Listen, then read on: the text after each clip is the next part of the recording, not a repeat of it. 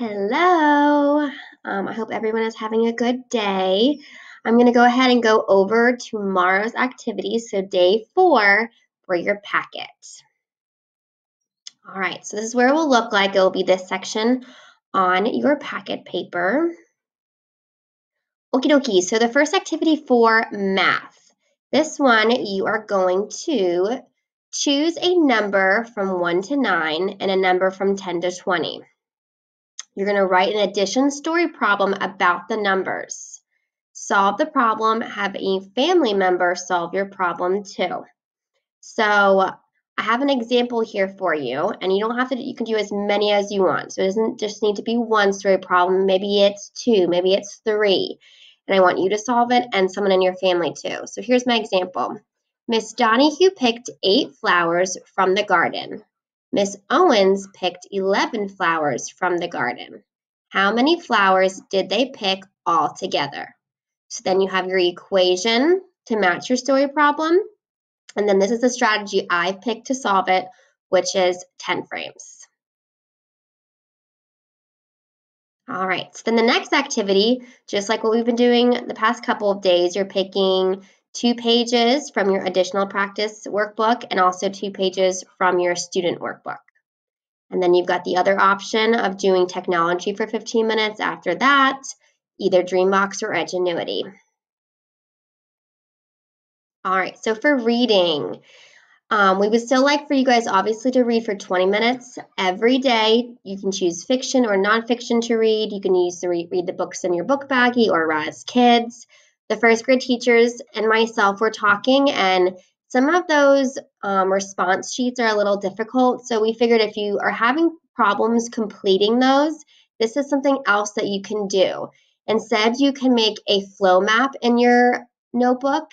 And tell me what happens in the beginning, middle, and end of one of your fiction books. So you can make a flow map that looks just like this. Or if you pick a nonfiction book, you can make a circle map about everything you learned from that book. So let's say you read a book about birds. And one of the things that you learn is that all birds have feathers. All right, so we've done both of these a lot this year, so you should be able to do these by yourself. So that, again, if you're having difficulties with the other comprehension sheets, this is something else that you can do in your notebooks for reading. After reading is word work. This activity is really cool today. So you're going to use your sight words. So maybe it's words that you don't know yet. Maybe it's words that you do know. You're going to create word cards with one sight word on each card.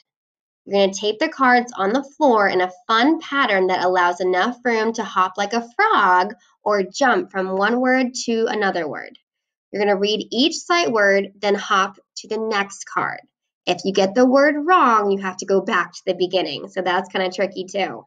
I have here an example of what it could look like.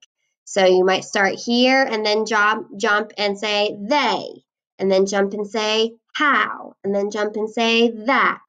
And then remember, if you get a word wrong, you have to go back to the beginning. So this is just an example of what it could look like on your floor with the sight words. All right, and then your social studies topic for today. You guys are going to be learning about what is culture. So culture includes the language, beliefs, and customs of a group of people.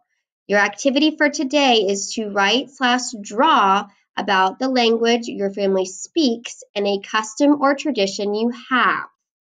So this will be in your notebook, and here's an example of what I did. So let's pretend like that's my picture I drew. And then I said below that, my family speaks English. One tradition we have is eating dinner together every night at the kitchen table. Each person gets to go around and share how their day went. I love this time with my family. So this can be just a couple of sentences. Just tell me about what language you speak and what are some traditions that you guys have. This is a great time for you guys to practice starting your sentences with a capital letter, ending it with a punctuation, having spaces between your words, and also practicing spelling words correctly.